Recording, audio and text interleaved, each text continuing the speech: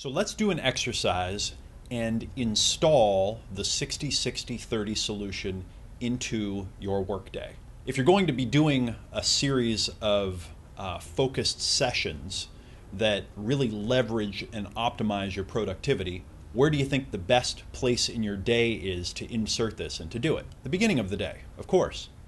So here's what I'd like you to do. I'd like you to plan to start using the first 2.5 hours of every workday from the beginning of your work and install the 60-60-30 solution right into that first 2.5 hours. Okay, we're just going to spend the first 2.5 hours of the day working this way because this is a new ritual, a new routine. We don't want to change too much. We don't want to try and do your whole day this way and mess up everything that you do.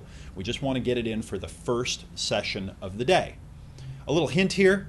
Work on your biggest opportunities. Work on the thing that makes you the most money. Work on whatever it is that will produce the most results in your business with these first two 50-minute chunks that you're going to work focused.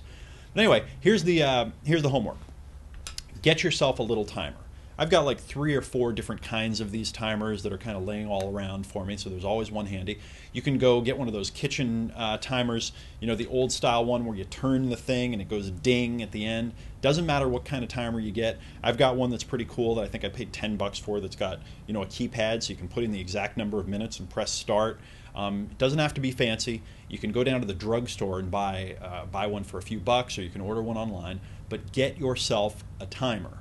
Very important that you get the timer and you use the timer. Even if you don't use it long term, you need to use it for the first 30, 60, 90 days or so to start training yourself in the rhythm. Now, I've been doing this for a while and I still use the timer, and I highly recommend that you use it, but you got to get the timer and you got to try it out. And instead of thinking of it as something that's constraining you, think of it as something that's freeing you. That when you sit down, you're going to work for 50 minutes on something, or you stand up and you're going to work for 50 minutes on something, that you're free for that 50 minutes to just focus on that one opportunity without distraction, without interruption, and without multitasking, without doing any of that stuff that wastes your time. And we're going to get that timer. The next thing that you're going to do after you've scheduled that 2.5 hour chunk at the beginning of your workday and you've gotten your timer is you're going to plan out in detail how you're going to use that time. Okay, so like I said before, I recommend you use the first 2 50-minute chunks on your biggest opportunity. Plan out what you're going to do with those sessions. Identify where the high leverage is. We're going to talk more about this later in the future of the program, but just get started. Start building the muscle of saying, okay, where's my biggest opportunity? I should spend those 2 50-minute chunks on that.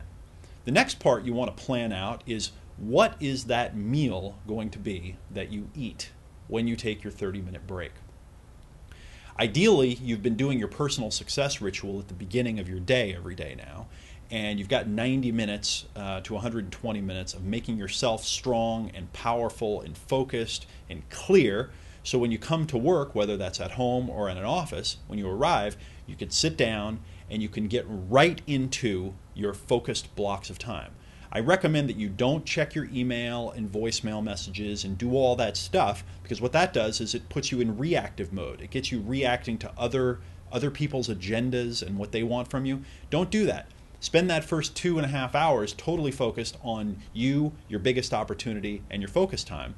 And then, when you relax, you're going to have your meal planned, so you've eaten a really strong, healthy meal at the beginning of the day in your personal success ritual, right? Hopefully as close to raw, organic, and highly nutritious as possible. And then you'll have your second meal planned for that first break. And you may need to bring the meal with you or prepare it.